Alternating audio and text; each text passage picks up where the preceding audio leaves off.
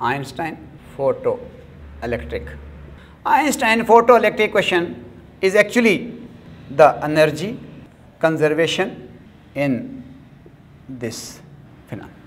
मैंने बच्चों आपको बताया है कि when light of suitable frequency is allowed to fall on metal surface, electrons are ejected out from the metal surface with different kinetic energies. Why electrons come out of the metal with different kinetic energy? Though all the photons have same energy, the electrons which come out of the outer surface of metal have greatest kinetic energy, and the electrons which come out of the metal after suffering many collision या less collision या one collision या two collision with the atoms of the lattice, they have less kinetic energy.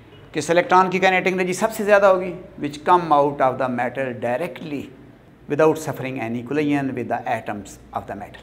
Minimum energy zero होगी, उस electron की होगी जो अपनी access energy collision में लॉस कर दे. सपोज करें हर फोटॉन की एनर्जी 4 इलेक्ट्रॉन वोल्ट है. इस मेटल का जो वर्क फंक्शन है वो 5 इलेक्ट्रॉन वोल्ट है. अब अगर ये लाइट मेटल पे गिरे तो एक भी फोटो इलेक्ट्रॉन एमिट नहीं हो सकता, चाहे फोटॉन्स की तादाद जितनी मर्जी ज़्यादा हो जाए, क्योंकि फोटॉन ने एनर्जी इलेक्ट्रॉन को जो ट्रांसफ़र करनी है वो 4 इलेक्ट्रॉन वोल्ट है. इलेक्ट्रॉन को मेटल से बाहर निकलने के लिए मिनिमम जो रिक्वायर्ड है वो 5 electron.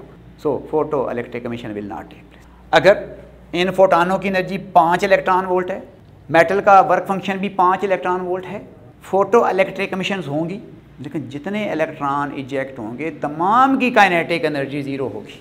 None of the electron would have kinetic energy. Minimum kinetic energy भी इलेक्ट्रॉन की ज़ीरो होगी और मैक्सिमम भी ज़ीरो ही होगी. If energy of photon is 6 electron volt, work function of metal is 5 electron volt. अब जब ये फोटॉन मेटल पे गिरेंगे तो जो इलेक्ट्रॉन निकलेंगे उनकी काइनेटिक एनर्जी 0 से 1 इलेक्ट्रॉन वोल्ट तक होगी. मैक्सिमम कितनी होगी? जितना फोटॉन की एनर्जी और मेटल के वर्क फंक्शन का डिफरेंस है, ये इलेक्ट्रॉन की मैक्सिमम एनर्जी होगी. अगर ये एनर्जी 6 इलेक्ट्रॉन वोल्ट हो जाए, अब इन इलेक्ट्रॉनों की एनर्जी 0 से 2 इलेक्ट्रॉन वोल्ट तक होगी. तो अंडरस्टैंड कि maximum kinetic energy of electron is the difference of energy of photon and the work function of the metal. So how the energy of photon is divided into different parts. Energy, a part of energy of photon is used by the electron to come out of the metal, and remaining part of energy would be the maximum kinetic energy of photoelectrons. So mathematically we can write energy of photon, that is equal to work function of metal plus maximum kinetic energy of photoelectron. Mathematically HF energy of photon, 5 work function of metal, and here is the maximum kinetic energy. You can write it as HF.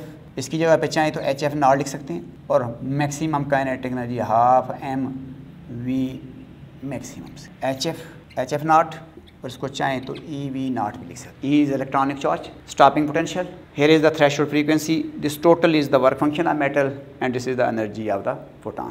These equations are the different form of Einstein photoelectric equation, and these equations actually the energy conservation during this phenomenon.